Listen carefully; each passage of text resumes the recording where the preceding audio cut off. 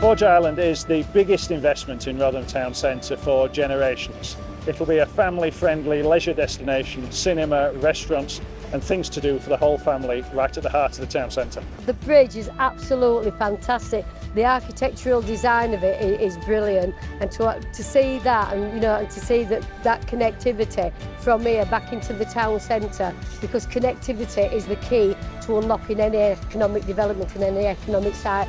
So it's absolutely amazing.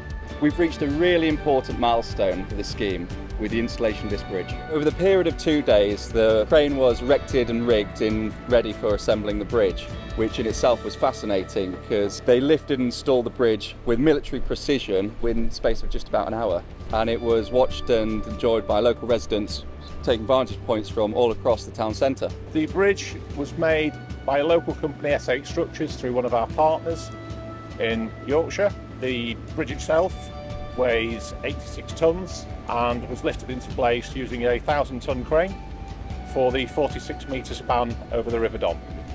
The diamond-shaped steelwork you can see behind me represents the outline design from Donald Bailey, who was a Rotherham resident who developed the temporary bridge system that the Allies used in the Second World War, the world-renowned Bailey Bridge design.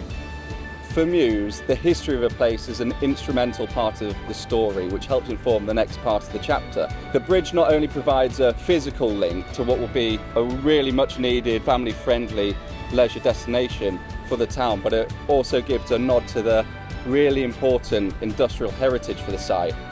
And we're really excited about making Forge Island a major part of the story of Rotherham once again. Forge Island's the jewel in the crown of our investments in the town centre. We've already built hundreds of new homes. We want to build a thriving new community right in the middle of Rotherham, and it'll be built around the Forge Island development.